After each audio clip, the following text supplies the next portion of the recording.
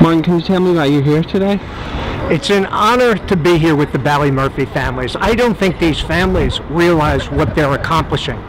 47 years ago, British troops rampaged through Ballymurphy, committed murder, thought they could get away with it, thought that they did so with impunity. And because these people refused to accept it, refused to accept the denial of truth, refused to accept every delay the British could throw at them, refused to bow down even when family members, close family members of those killed died, they have brought those troops back into the courtroom, and now it is former British soldiers hiding behind screens, afraid to face the public for the actions that they've done. They have struck a blow for justice, and it's a privilege to stand behind them today, as I have in the past, to bring that report back to America, where so many people, congressmen, the Irish American community are watching, and we just hope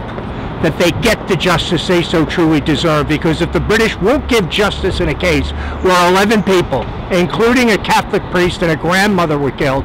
who will get legacy justice from the British? And it's just a shame